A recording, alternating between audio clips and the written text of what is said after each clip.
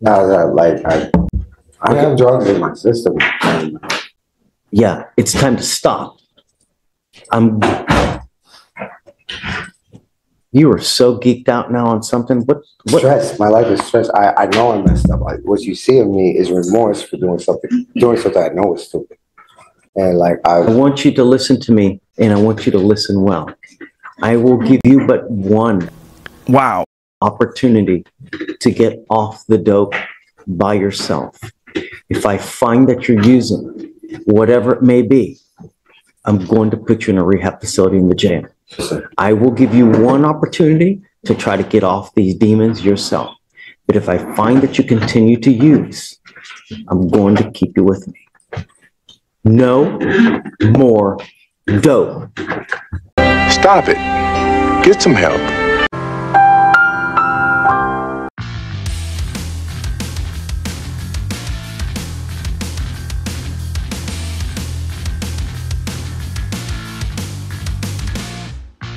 Court is calling 2022 CR 7879, State of Texas versus Linnea Ray. Could I have parties approach and announce for the record? Catherine Pollard for the state.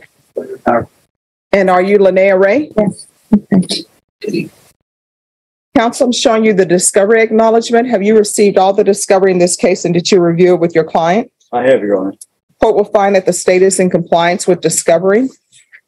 Do you understand you're charged with the offense of injury to a child as a third-degree felony? The range of punishment is anywhere from 2 to 10 years in prison and up to $10,000 fine. Did you understand? Yes, ma'am.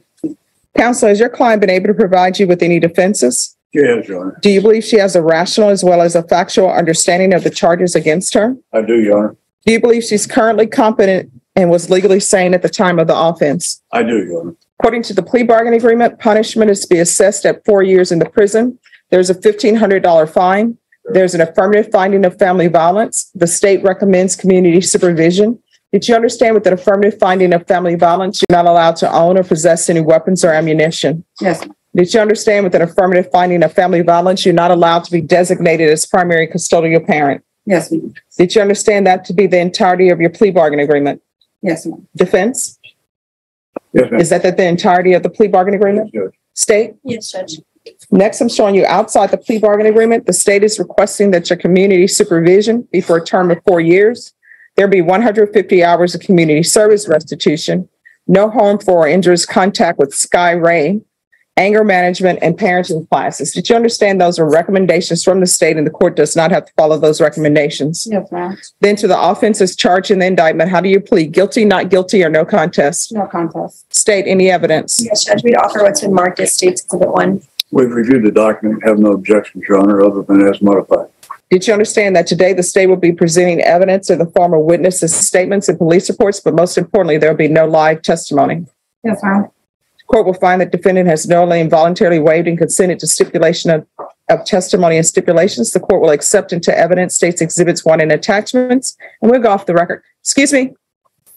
Why are you at the door? Either you're in or you're out. All right. The court will review State's Exhibits 1 and attachments for sufficiency. All right. After reviewing State's Exhibits 1 and attachments, the court will find there is sufficient evidence to find you guilty. The court will find you guilty. Are you proceeding with sentencing? We are, Judge. Wait, please, sir. Anything you want to say on behalf of your client? First, I would note that she has completed the anger management within the jail. She'll get her certificate next week, and there is a CPS plan. No, excuse me. Yes. And there is a CPS plan in effect. All right. How old is this child? My daughter just turned 5 this year. All right. So why would you be hitting your child because she doesn't want to eat? I'm lost control. But you said in the police report I'm reading, you said that you didn't want her anymore. So I don't understand this. I don't understand someone repeatedly slapping a 5-year-old for not eating. So what do you think that did to her day? I'm sorry?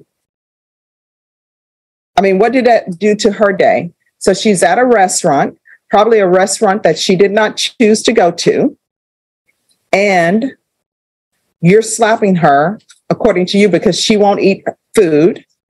and then you're pushing the stroller. I'm assuming you're pushing it angrily because then the people at the restaurant said you told her and told everybody you didn't want her anymore. Your Honor, if I may, this event occurred in the dining area of the Havens for Hope. Yeah. It's not in it. Well, that's even worse. Because one, you now have a child who's staying at Haven for Hope. And I don't think she bought into, hey, let me be born to this mother where I'm placed at Haven for Hope. So where is the child now? My son's grandparents.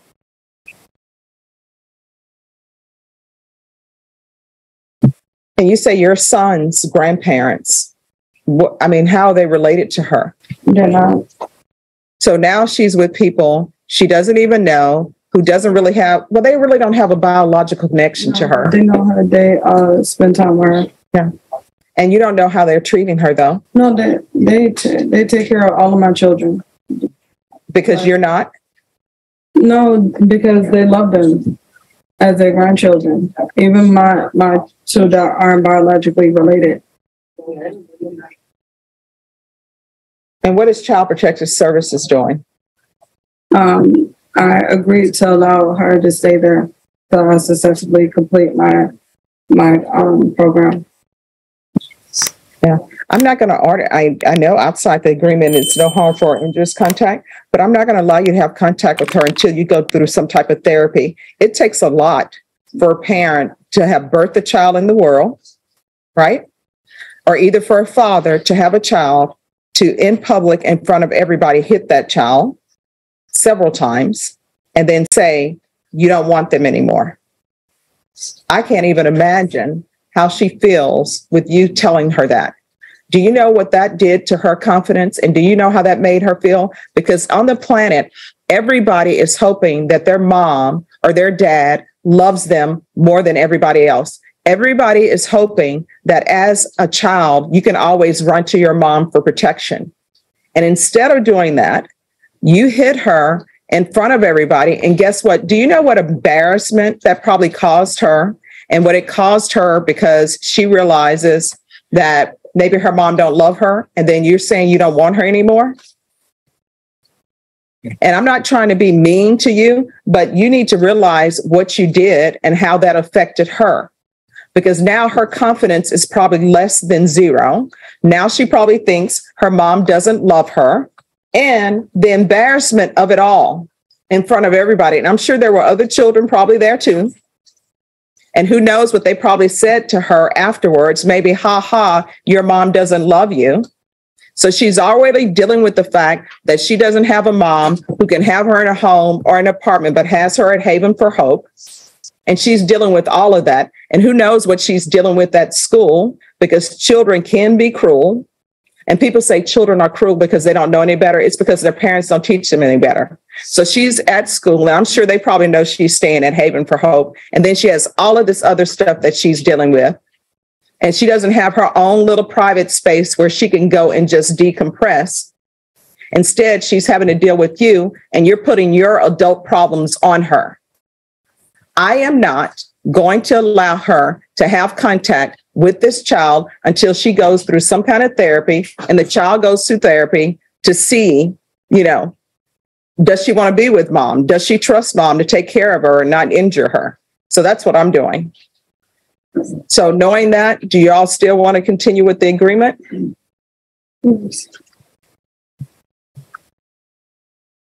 All right. This is what the court is going to do. The court is going to sentence you to 4 years in prison, suspended and probated for 6 years. There's a $1,500 fine that will be probated. There's an affirmative finding of family violence. There's to be no contact with minors. There's to be no contact with Sky Ray. And counsel, you can approach after she's completed therapy and after the child has had some therapy. You can always approach and ask me to lift the no contact order. But for now, there's to be no contact. Understand. There's 150 hours of community service restitution. There should be parenting classes with Triple T. Of course, this Child Protective Services is giving her parenting classes. The court will accept that. I don't want any overlapping of services. So why are you at Haven for Hope? Your Honor, if I may, one question. Yes. Parenting classes may involve some supervised visitation between her and the child. But She will have to approach the court. And when you approach the court on that, the CPS worker needs to be here and also the child's attorney. Understand. All right. So why were you at Haven for Hope? I lived in my apartment for 7 years. The caseworker that had my file, she quit. So everybody that was on her desk got delayed. So my two options was to renew my lease for a couple of months and then have a broken lease once my new voucher came in. I only needed to wait 30 days until my new voucher came in. I already did all the paperwork. Everything was done. I was just staying at Haven for Hope until my voucher kicked in. I found the apartment within the first week. It was a brand new apartment, a 2-bedroom. I was just waiting for my voucher to come in. All right. So why are you not working? I get SSI. For what? Mental health. I'm going to want field visits, probation. Sorry, it's going to be 4 times per month, and they need to go into the home and make sure that there are no minors in the home. Oh, I'm sorry, anger management classes. And make sure that's intensive. And she's going to have to do anger management classes other than what she's been given at the jail. Probation, is there anything else she needs? All right. Ms. Ray, is there anything else you need from the court? Because this is a felony conviction, you're not allowed to own or possess any weapons or ammunition. If you have a question over what a weapon or ammunition is, you'll need to speak to an attorney. Do you understand? Okay. And also because this is an affirmative finding of family violence, you're not allowed to own or possess any weapons or ammunition. All right. Good luck to you. We can go off the record. Here's the thing. If you cannot raise your children, if you cannot be patient with them, then you need not raise them. Someone else needs to do that. Do you understand? No more dope.